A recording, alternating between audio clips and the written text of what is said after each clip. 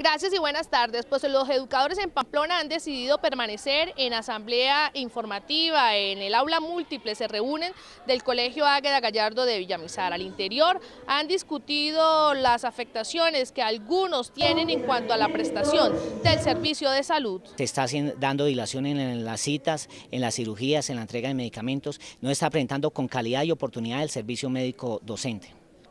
Asimismo, analizan 6 casos de llamadas extorsivas que han recibido algunos educadores de la ciudad de Pamplona, tema que ya está siendo investigado por personal del Gaula. Se están presentando extorsiones a docentes y directivos docentes vía celular. Las autoridades ya tienen conocimiento sobre eso, se están haciendo las investigaciones, todo corresponde ya a la reserva del sumario, pero es preocupante. Y en Cúcuta se habla de 16 docentes que están en esta situación. Mañana desde temprano saldrán a marchar y harán un plantón en la Fundación Médico Preventiva con sede en Pamplona. Asimismo, también preparan todo el desplazamiento que harán a la capital de norte de Santander, incluso a la capital del país. Esta es toda la información que tenemos desde Pamplona.